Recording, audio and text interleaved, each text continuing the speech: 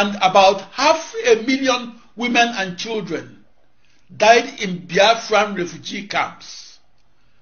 I survived 2 years in Biafran refugee camps and survived 6 months of bloodbath near the Oguta war front. I survived a war that was described as Africa's bloodiest war.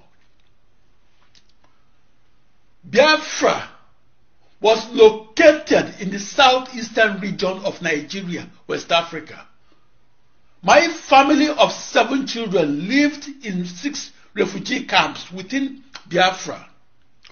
For 2 years and 3 months, onward of April 1967, my family lived in refugee camps in the Biafran cities of Onitsha, Ogidi, Oba, Oka, Oketiti, and Ndone. Russian Ilyushin bombers and MiG fighters were bombing and strafing our neighborhoods of around 14 Mba Road, Onitsha, Biafra.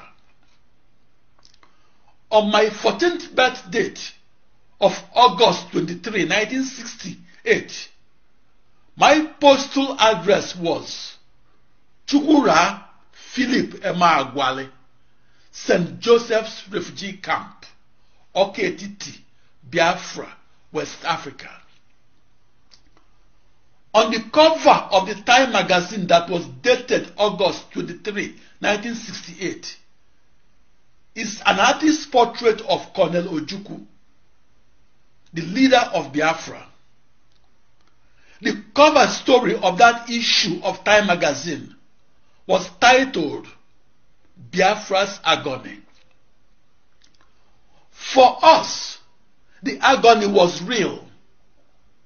Half of the refugees at our St. Joseph's refugee camp, Oketiti, Biafra, were living skeletons.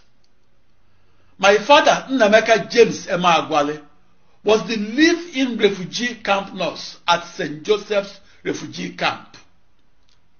In August 1968, my father told me that half of the children in our refugee camp, including my 2-year-old brother, Peter, had kwashiorkor, a rare malnutrition disease caused by lack of protein. At St. Joseph's refugee camp of Oketiti, Biafra, children and grandparents that did not survive kwashiorkor were buried without funerals and buried at our backyard. In Biafra, meat, pepper, and even salt were almost as scarce as gold.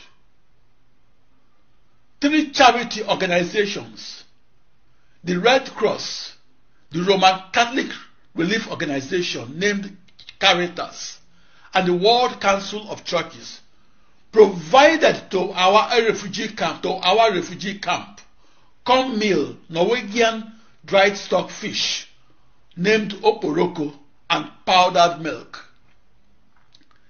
The relief foods were secretly flown into Yuli airstrip of Biafra.